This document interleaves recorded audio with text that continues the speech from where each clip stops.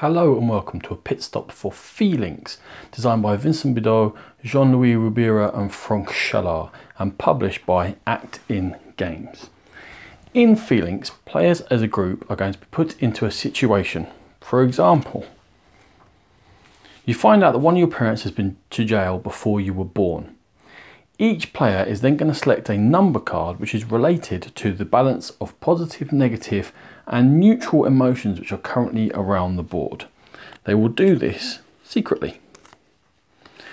Then partnership cards will be handed out and players will flip these over, and whichever players have got the same cards as each other, they are then going to guess which emotion the other person guessed with relation to this particular circumstance.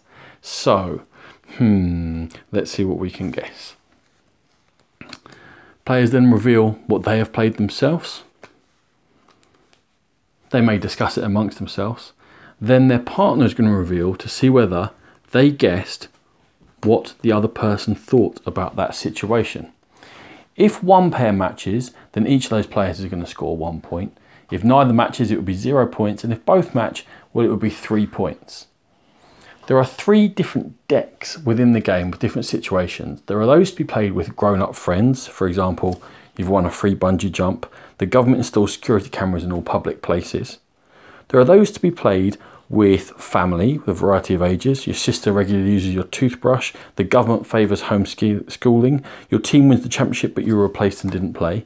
And there are those specifically designed to be played in school. Your friends force you to play sports with them.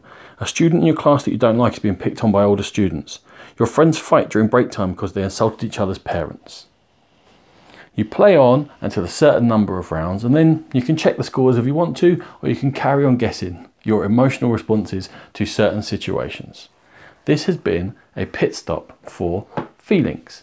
For more videos like this, please check out the Game Pit on YouTube. For more in-depth coverage of games, please find the Game Pit podcast.